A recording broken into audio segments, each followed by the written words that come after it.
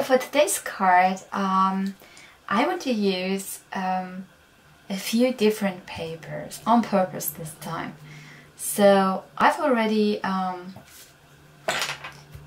prepared a few colors that I want to use, and I also want to have this pink one with a little bit more red.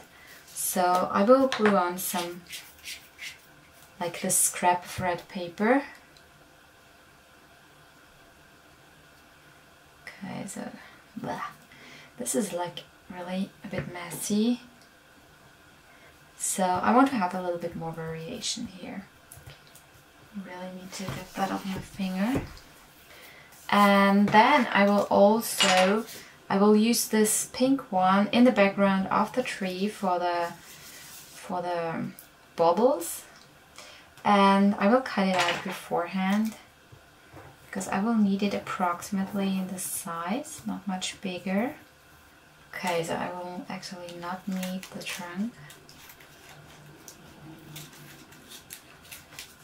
Just leave it like that. And for the top part,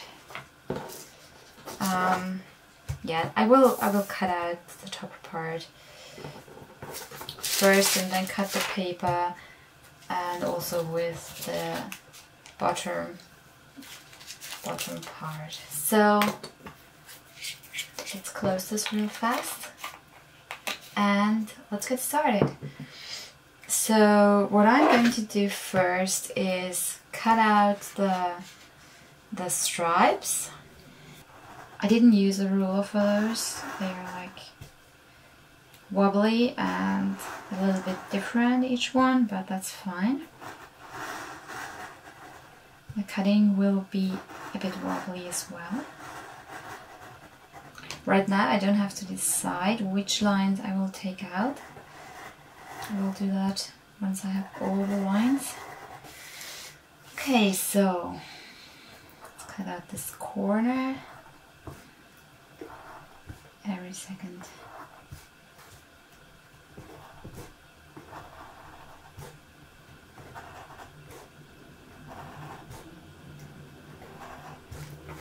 Okay, so let's pop those out. Didn't get it. That's pretty cool. And now for the round shapes. Okay, so that is something I haven't really done before. I think the best way to do this is like turning the card around. Yeah, totally. This is really hard, especially the very small ones. Yeah, but what works really well is like turning the card around, okay? And just staying put with your knife.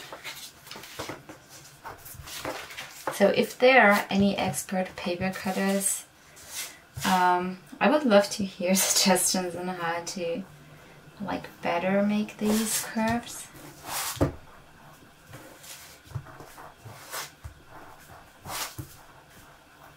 But probably it just takes practice.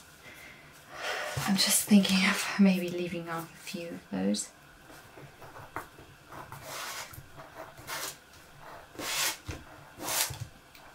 It was much easier drawing them.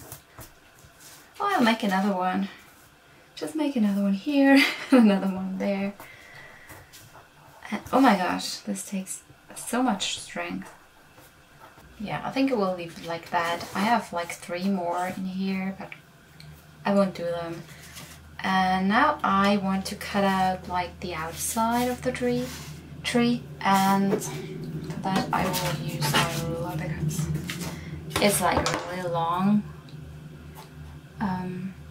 line to cut, and I think it will be a lot easier like that. Remember to, if you can, cut away from your motif so that you don't cut into it. You have to be careful to stop. So I'm cutting out the biggest part as the last one, and the reason for that is that I want to have I want to keep the integrity of the card, like the stability, as long as possible. And once I've cut out like a big shape, everything will be more fragile. And then cutting those small details would have been much more difficult. So here we go. One more cut here and we're done.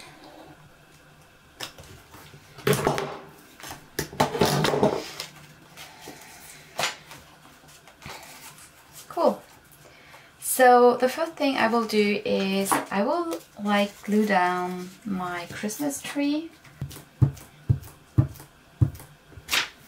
And I've cut this down to exact size, but that was kind of risky. You maybe should cut it a little bit smaller than your actual tree so that it doesn't show up here.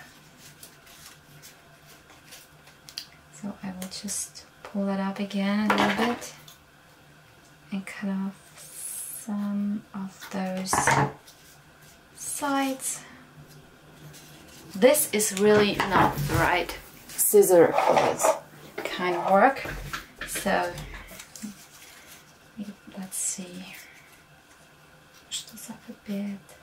It's just a tiny, so this is much easier than before gluing it down, so yeah, you really should do that. Okay, so now let's do the background.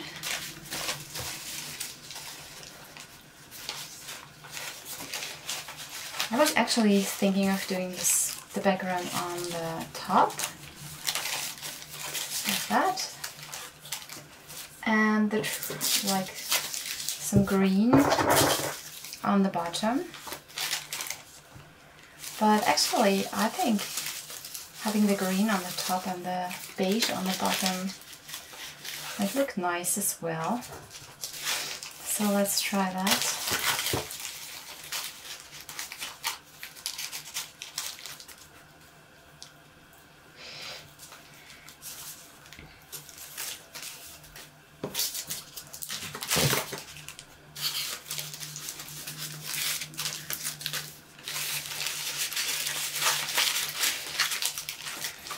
I don't really like the green anymore. Like so, switching around things. Yes. No.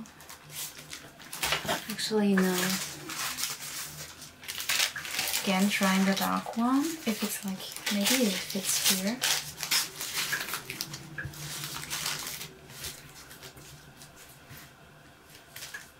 Okay, I like that because I have this color, like I have the same color in this beige one as well, so that makes it connect really nice.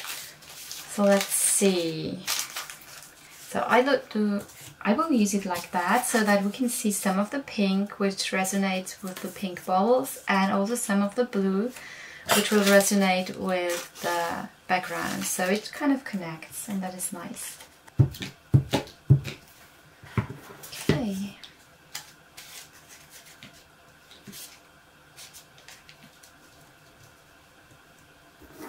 Again, you make your lines. Okay, you can carefully go like that. To be careful at the edges so I don't get the glue everywhere. Okay, I will some glue on this as well so it sticks to the background. And I don't know how, this I think.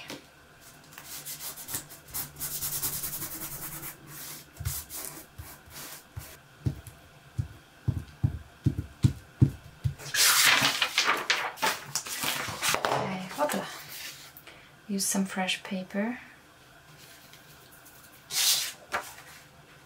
You can reuse the paper once the glue has dried, but in between it's a good idea to change paper so that you don't get any glue stains on your black paper, which looks, yeah, it doesn't look so nice.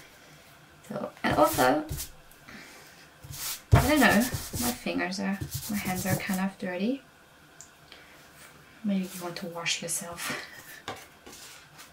Well, that looks nice. I do have some glue here on the edges. And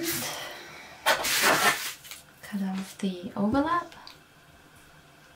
I think that turned out really nice. And I will put it under a heavy book so that the glue will settle a little bit more.